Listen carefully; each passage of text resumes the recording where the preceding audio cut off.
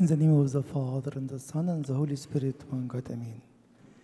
Happy Feast of the Holy Cross. The Church is always encouraging us with very beautiful readings to tell us, do you know the meaning of this great occasion or not?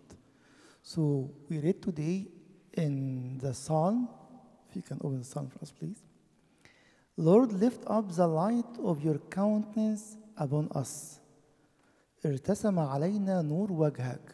What is the meaning of the countenance of your light, or the light of your countenance? Saint Jerome is the one who translated the Old Testament from Hebrew into Latin. He was amazed. What does it mean, the face of the Lord, or the countenance of the Lord? Then he made it as it is. And we say it, by the way, in each and every liturgy. Enobion so Kyrie. What does this mean? Before you, O Lord. Enobion to Theo. Before you, O God.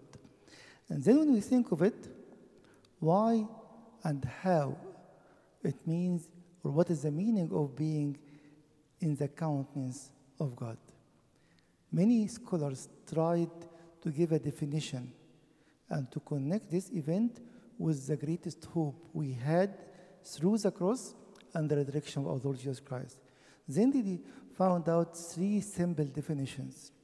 They said, to be in obion sokiri, before, O you Lord, it means everything you do in your life is under the authority of God.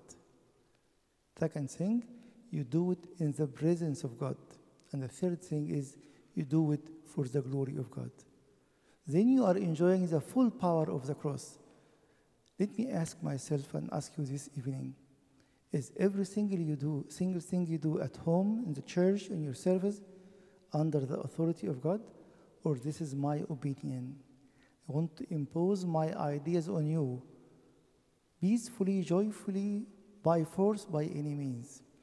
And I'm saying, enobion so Kyrie, or before you, O Lord. Is it in the presence of God?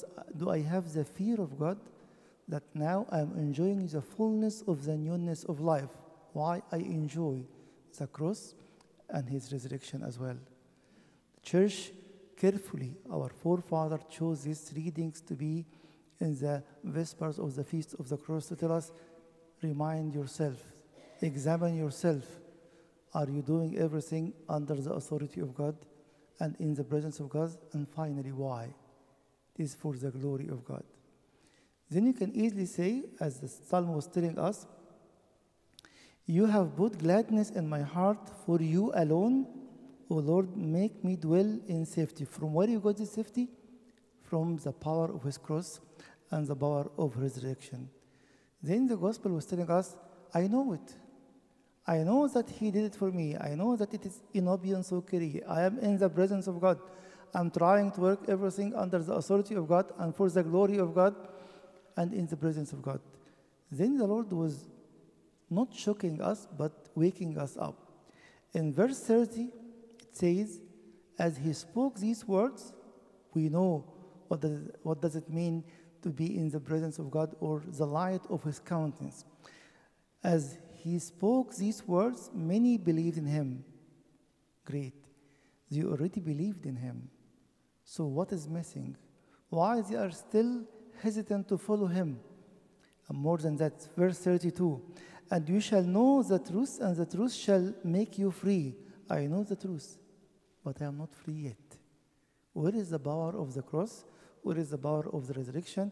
Where is the glory of his name? Because I know when the deacon is saying, inobion so Kyrie, I am in his presence. Then comes verse 31 to tell us there is something missing. It's not the story of the cross, it is the revelation of the cross. It is not the story of the cross, it is abiding in the power of the cross through the word of God. Verse 31, 30, they believed. Then it's finished, not finished. 32, you will know the truth, and the truth shall set you free. 31, then Jesus said to those Jews who believed him, it's not only to believe. If you abide in my word, you are my disciples indeed. Then, and you shall know the truth, and the truth shall make you free. Did you read the Word of God today? It's never too late. Go now and read it. Enjoy the fullness of being under the light of His countenance. To enjoy the fullness of the power of His cross, the fullness of the power of His resurrection. Yes, you believed, but unfortunately the story still remains a story in your life. He wants to convert every story in my life, in your life, into a personal revelation. One of the names of the Holy Spirit in Ephesians chapter 1, verse 16, He is the Spirit of wisdom and revelation in knowing Him. Let us pray in these 3 days of the Feast of the Cross.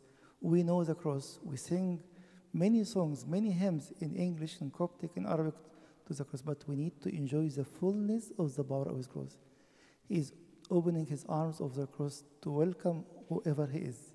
Whatever your past, whatever your circumstances now, is welcoming you and me.